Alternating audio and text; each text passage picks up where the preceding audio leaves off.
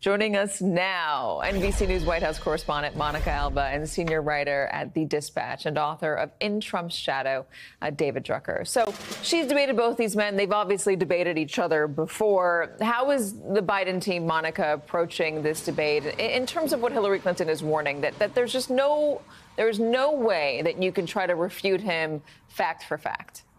Yeah, and they really believe that it's not President Biden's job to also spend the entire debate trying to provide any kind of real-time fact check, because they say if he did that, he wouldn't have time to try to talk about some of the other key issues that he wants to bring up. So the Biden team is really trying to point to the moderators, saying they hope that they provide some of that. But overall, they say they think Americans will be able to watch and take away from just two completely different and competing visions, and that is what they're going to really rely on here for the president to try to describe what he views as a positive vision for another term in office if he is to win in November, and what he will try to cast as a very dark past in terms of prologue for what it could look like if Donald Trump wins back the White House. So he's going to try to do that. And they really feel like they have to walk a fine line, because they want President Biden to appear like the adult in the room at the end of this. I was told by somebody close to the debate prep process, but at the same time, he is really prepared to come out and have some sharp lines of attack against Donald Trump, which we have seen him sort of play with at certain fundraisers or in other settings. But we expect Thursday this will be his most intense line of attack against Donald Trump, right there while he's standing next to him, even though he hasn't done that for many years. And 4 years ago, they did have those debates, but it was so different because of COVID. And back then, President Biden could really spend a lot of that time with all of his close advisors the way he has been now, huddled up for 5 days at Camp David in these really intense sessions with a lot of policy experts, where they are really going through and doing these full mock debates to get a sense of what it will really be like on Thursday night.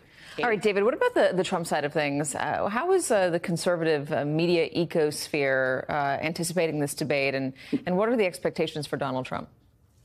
Right. Well, it's been really interesting to watch the differences between how these two candidates are preparing, right? I mean, Joe Biden, the president's at Camp David, what you would expect, intense, normal debate prep, out of sight, behind closed doors. Donald Trump has been giving interviews. He's been hosting campaign rallies, not doing much of the traditional prep. And to some degree, Republicans have been doing President Biden an enormous favor by setting expectations extremely low. I mean, so much so that even former President Donald Trump has come out and said that he thinks Joe Biden is a formidable debater. He's not too old. But it doesn't matter. Every time the former president tries to up the expectations, his allies lower them once again, to the point where all the president has to do pretty much show up and not fall asleep.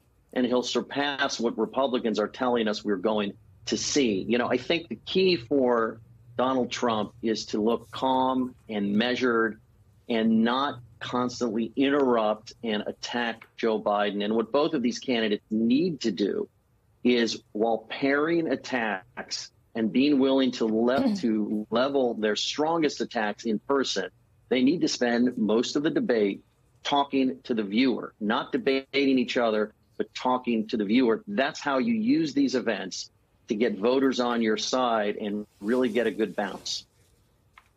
A veteran pollster, Frank Luntz, who does the focus groups after debates and has been doing it now for decades, has said the one thing that he's learned watching all of these debates and watching people watch them is that it's about style over substance. It's about getting in a good line and having that line be memorable. It's less about the little details that the political world picks apart. It's more about the manner of the person and the way they behave on that debate stage. So we'll see what the style is like, certainly, along with the substance on Thursday night. Monica Alba, David Drucker, thank you very much. Hey there, MSNBC fans. I'm Luke Russert, and be sure to join me, Rachel Maddow, Jen Psaki, Lawrence O'Donnell, Steve Kornacki, Joy Reid, and many more September 7th in Brooklyn, MSNBC Live Democracy 2024. Click on the link for ticket information. We will see you there.